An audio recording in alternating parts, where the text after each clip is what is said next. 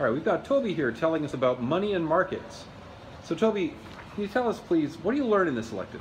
In this selective money markets, you learn about the different stock markets and you learn how to treat your money safely when you start running a business or start having a job. Cool. So tell me about a skill that you learned in this elective, something, one of the C's or a citizenship. So in this elective, I think the most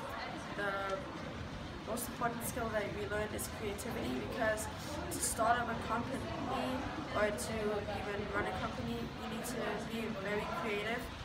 And the key that we learned is to make a company, you have to have a creative idea. All right. So why would you recommend this elective to another student? I would recommend this elective to other students because it helps you learn about how to treat your money and how to have business ideas before you can get into the business part of your life, and so it kind of prepares you for the later parts of your life.